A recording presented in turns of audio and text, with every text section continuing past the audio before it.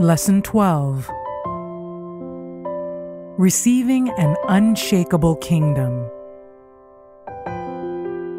Sabbath Afternoon, March 12. God is speaking to us in these last days. We hear His voice in the storm, in the rolling thunder. We hear of calamities He permits in the earthquakes, the breaking forth of waters, and the destructive elements sweeping all before them. In these perilous times, those who profess to be God's commandment-keeping people should guard against the tendency to lose the spirit of reverence and godly fear. The Scriptures teach men how to approach their Maker, with humility and awe, through faith in a divine mediator. Let man come on bended knee, as a subject of grace, a suppliant at the footstool of mercy. Thus he is to testify that the whole soul, body, and spirit are in subjection to his Creator. God's Amazing Grace, page 91. An earthquake marked the hour when Christ laid down his life, and another earthquake witnessed the moment when he took it up in triumph. He who had vanquished death and the grave came forth from the tomb with the tread of a conqueror amid the reeling of the earth, the flashing of lightning, and the roaring of thunder. When he shall come to the earth again, he will shake not the earth only, but also heaven. The earth shall reel to and fro like a drunkard, and shall be removed like a cottage. The heavens shall be rolled together as a scroll. The elements shall melt with fervent heat. The earth also and the works that are therein shall be burned up. But the Lord will be the hope of his people, and the strength of the children of Israel. Hebrews chapter 12, verse 26, Isaiah chapter 24, verse 20, and chapter 34, verse 4, 2 Peter chapter 3, verse 10, and Joel chapter 3, verse 16. The Desire of Ages, page 780. Those who study the Bible, counsel with God, and rely upon Christ will be enabled to act wisely at all times and under all circumstances. Good principles will be illustrated in actual life.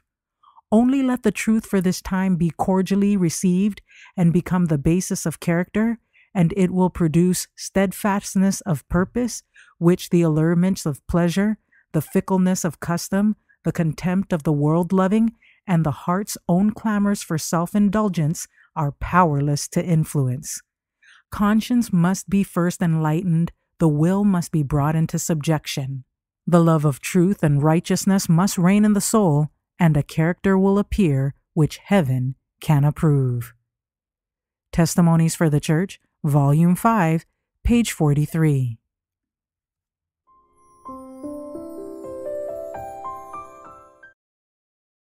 Sunday, March 13. You have come to Mount Zion. Jesus is coming in the glory of the Father and with all the retinue of holy angels to escort him on his way to earth. All heaven will be emptied of the angels, while the waiting saints will be looking for him and gazing into heaven, as were the men of Galilee when he ascended from the Mount of Olivet. Then only those who are holy, those who have followed fully the meek pattern, will with rapturous joy exclaim as they behold him, "Lo, this is our God. We have waited for him, and he will save us." And they will be changed in a moment, in the twinkling of an eye, at the last trump. That trump which wakes the sleeping saints and calls them forth from their dusty beds, clothed with glorious immortality, and shouting, "Victory! Victory over death and the grave!" The chained saints are then caught up together with the angels to meet the Lord in the air, never more to be separated from the object of their love. With such a prospect as this before us, such a glorious hope, such a redemption that Christ has purchased for us by his own blood, shall we hold our peace?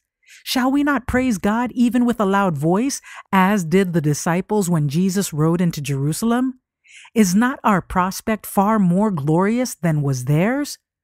Who dare then forbid us glorifying God even with a loud voice when we have such a hope, big with immortality and full of glory? We have tasted of the powers of the world to come and long for more.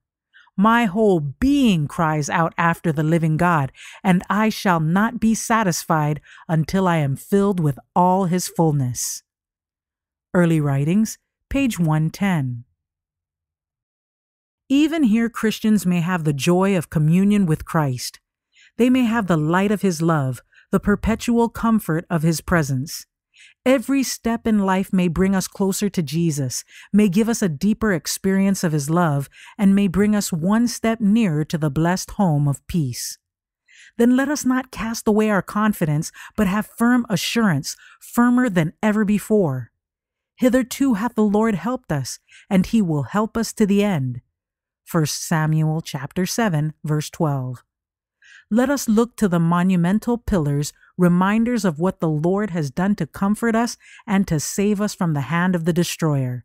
Let us keep fresh in our memory all the tender mercies that God has shown us, the tears he has wiped away, the pains he has soothed, the anxieties removed, the fears dispelled, the wants supplied, the blessings bestowed, thus strengthening ourselves for all that is before us through the remainder of our pilgrimage. And by, the gates of heaven will be thrown open to admit God's children, and from the lips of the King of glory, the benediction will fall on their ears like richest music. Come, ye blessed of my Father, inherit the kingdom prepared for you from the foundation of the world. Matthew chapter 25, verse 34. Steps to Christ, pages 125 and 126.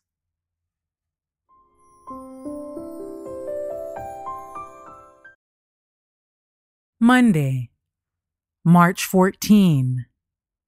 You have come to God, the judge of all. The gospel message proclaimed by Christ's disciples pointed forward to his second coming in glory to redeem his people, and it set before men the hope, through faith and obedience, of sharing the inheritance of the saints in light. This message is given to men today, and at this time there is coupled with it the announcement of Christ's second coming as at hand. The signs which he himself gave of his coming have been fulfilled, and by the teaching of God's word we may know that the Lord is at the door. John in the Revelation foretells the proclamation of the gospel message just before Christ's second coming. He beholds an angel flying in the midst of heaven, having the everlasting gospel to preach unto them that dwell on the earth, and to every nation and kindred and tongue and people, saying with a loud voice, Fear God and give glory to him, for the hour of his judgment is come. Revelation chapter 14, verses 6 and 7. In the prophecy, this warning of the judgment, with its connected messages, is followed by the coming of the Son of Man in the clouds of heaven. The proclamation of the judgment is an announcement of Christ's second coming as at hand, and this proclamation is called the everlasting gospel.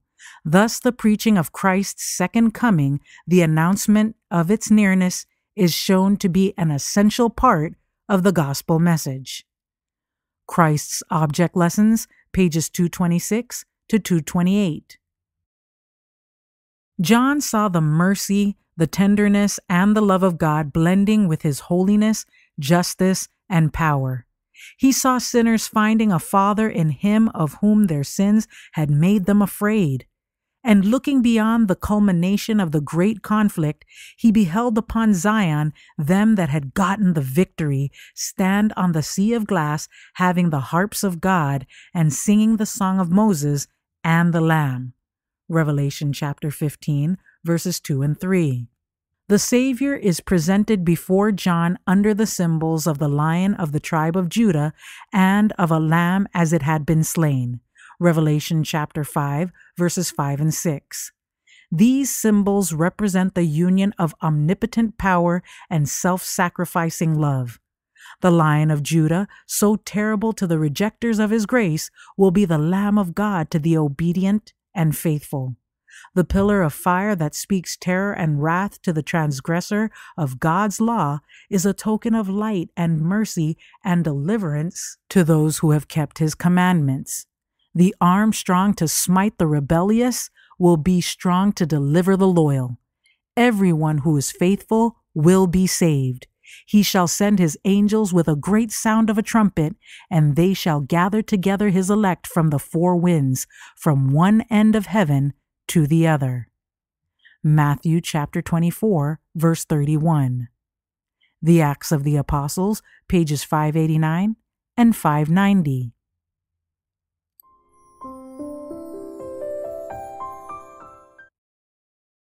Tuesday, March 15. Shake the heavens and the earth. On December 16, 1848, the Lord gave me a view of the shaking of the powers of the heavens. I saw that when the Lord said heaven, in giving the signs recorded by Matthew, Mark, and Luke, he meant heaven, and when he said earth, he meant earth. The powers of heaven are the sun, moon, and stars. They rule in the heavens. The powers of earth are those that rule on the earth. The powers of heaven will be shaken at the voice of God. Then the sun, moon, and stars will be moved out of their places. They will not pass away, but be shaken by the voice of God. Dark, heavy clouds came up and clashed against each other. The atmosphere parted and rolled back. Then we could look up through the open space in Orion, whence came the voice of God. The holy city will come down through that open space. I saw that the powers of earth are now being shaken and that events come in order. War and rumors of war, sword, famine, and pestilence are first to shake the powers of earth. Then the voice of God will shake the sun, moon, and stars, and this earth also. Early Writings, page 41. It will not be long until the gathering storm will burst upon the world that is so asleep in sin. When the earth is reeling to and fro like a drunkard, when the heavens are shaking, and the great day of the Lord has come, who shall be able to stand? One object they behold in trembling agony, from which they will try in vain to escape. Behold, he cometh with clouds, and every eye shall see him. Revelation chapter 1, verse 7. That Lamb whose wrath will be so terrible to the scorners of his grace will be grace and righteousness and love and blessing to all who have received him. The pillar of cloud that was dark with terror and avenging wrath to the Egyptians was to the people of God a pillar of fire for brightness. So will it be to the Lord's people in these last days. The light and glory of God to his commandment-keeping people are darkness to the unbelieving. They see that it is a fearful thing to fall into the hands of the living God. The arm long stretched, strong to save all who come unto him, is strong to execute his judgment upon all who would not come unto him that they might have life. God grant that while mercy still lingers, while the voice of invitation is still heard, there will be a turning unto the Lord. The sure provision has been made to shelter every soul and shield those who have kept his commandments until the indignation be overpast. That I may know him, page 356. In mercy to the world, God blotted out its wicked inhabitants in Noah's time. In mercy, he destroyed the corrupt dwellers in Sodom. Through the deceptive power of Satan, the workers of iniquity obtain sympathy and admiration and are thus constantly leading others to rebellion. It was so in Cain's and in Noah's day, and in the time of Abraham and Lot. It is so in our time. It is in mercy to the universe that God will finally destroy the rejectors of his grace. The Great Controversy, page 543.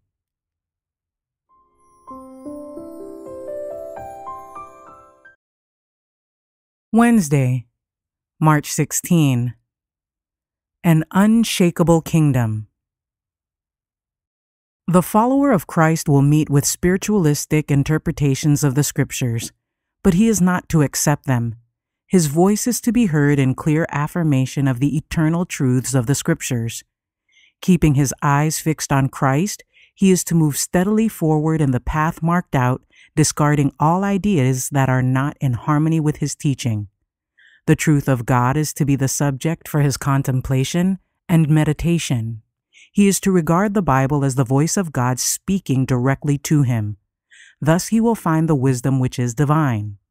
The knowledge of God as revealed in Christ is the knowledge that all who are saved must have.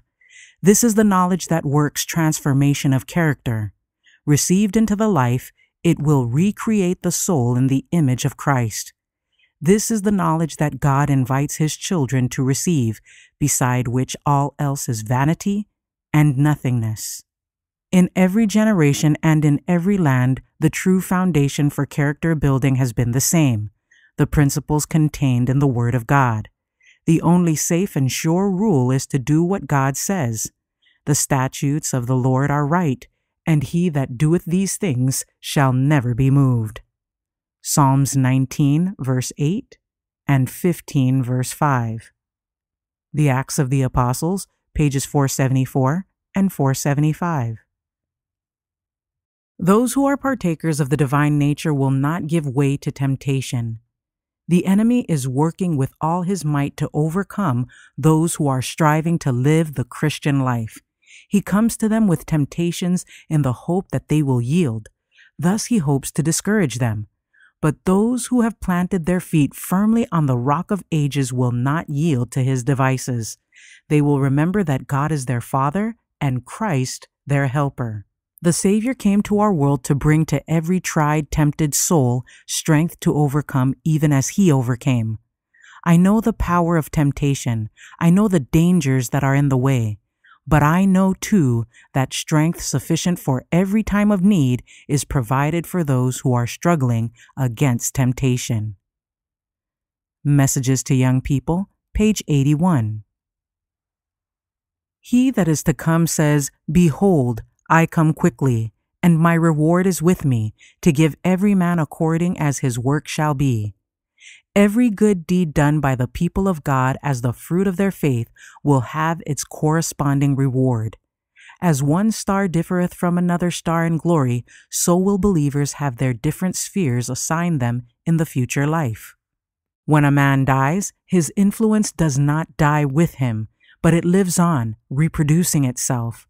The influence of the man who was good and pure and holy lives on after his death, like the glow of the descending sun, casting its glories athwart the heavens, lighting up the mountain peaks long after the sun has sunk behind the hill. So will the works of the pure and the holy and the good reflect their light when they no longer live to speak and act themselves. Their works, their words, their example will forever live. The righteous shall be in everlasting remembrance. Testimonies to Ministers and Gospel Workers, pages 428 and 429.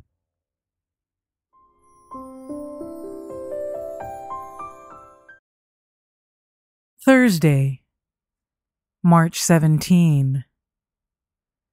Let us be grateful. Wherefore we, receiving a kingdom which cannot be moved, let us have grace whereby we may serve God acceptably with reverence and godly fear. Hebrews chapter 12, verse 28. The Christian is to be prepared for the doing of a work that reveals kindness, forbearance, long-suffering, gentleness, patience. The cultivation of these precious gifts is to come into the life of the Christian that, when called into service by the Master, he may be ready to use his highest powers in helping and blessing those around him. In Heavenly Places, page 330. There are many who profess to be Christ's followers and yet are not doers of his word. They do not relish this word because it presents service which is not agreeable to them. The essence and flavor of all obedience is the outworking of a principle within, the love of righteousness, the love of the law of God. The essence of all righteousness is loyalty to our Redeemer, doing right because it is right. When the love of Christ enters the heart, we strive to imitate the character of Christ. The more we study the life of Christ with a heart to learn, the more Christ-like we become. Into the heart of every true doer of the word, the Holy Spirit infuses clear understanding. The more we crucify selfish practices by imparting our blessings to others and by exercising our God-given ability, the more the heavenly graces will be strengthened and increased in us. We will grow in spirituality, in patience, in fortitude, in meekness, in gentleness. That I may know him, page 118. Our God is a tender, merciful Father. His service should not be looked upon as a heart-saddening, distressing exercise. It should be a pleasure to worship the Lord and to take part in His work. God would not have His children, for whom so great salvation has been provided, act as if He were a hard, exacting taskmaster.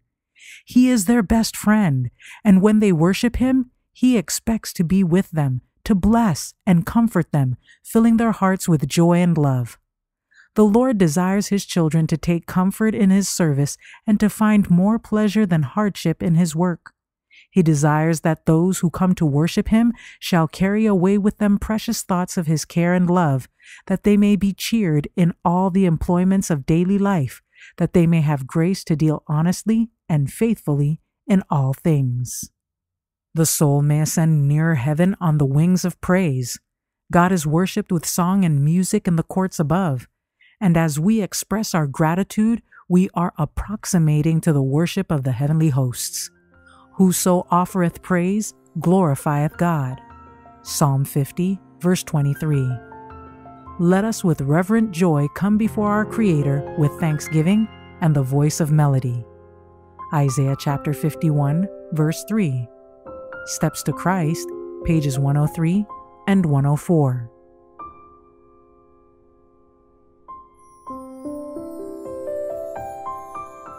For further reading, The Faith I Live By, Unmoved in the Shaking Time, page 336, and Early Writings, The Shaking, pages 269 to 272.